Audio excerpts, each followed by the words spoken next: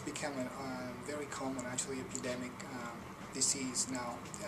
Many people think we know diabetes well because it's been around for thousands of years, but in reality we still need to learn much about the disease. We don't know what is the real cause of the disease, and as an effect we don't have a cure for the disease yet.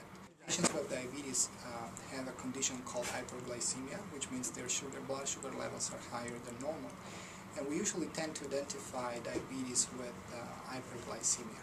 In reality, it's much more than just that. Patients who have diabetes, particularly the type 2 form, tend to have other alterations of lipids, for instance cholesterol, triglycerides. Sometimes the condition is associated with elevated blood pressure or hypertension, and many other dysfunctional conditions. So the complications associated with diabetes are also very peculiar. So the disease is not just due to the excess in glucose levels in the blood, but it's something much more complex than just that. What we're trying to do with this clinical trial is basically investigate whether gastric bypass surgery can improve diabetes and be a safe option for patients who have type 2 diabetes but they are not morbidly obese. We are aiming at treating 50 patients with who are overweight or moderately obese. Their body mass index or BMI is between 28 and 35, but they do have type 2 diabetes. And we're trying to understand if gastric bypass improves diabetes as well as it does in more obese patients. In this particular study, we're using the standard gastric bypass operation.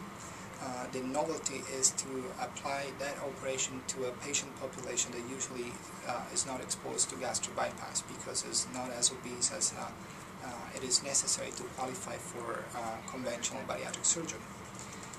We believe that gastric bypass, the conventional form of gastric bypass, is still a valuable option.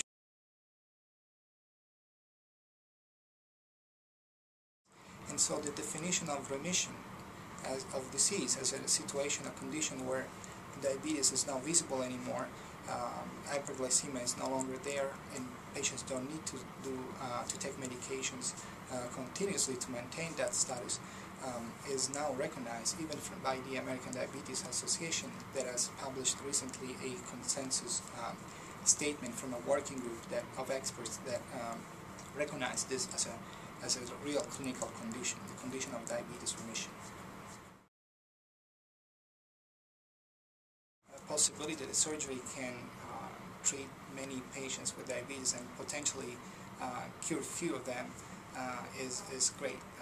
I still don't believe we have found a cure for diabetes. I wish I could claim that, but I don't think we are at that point yet.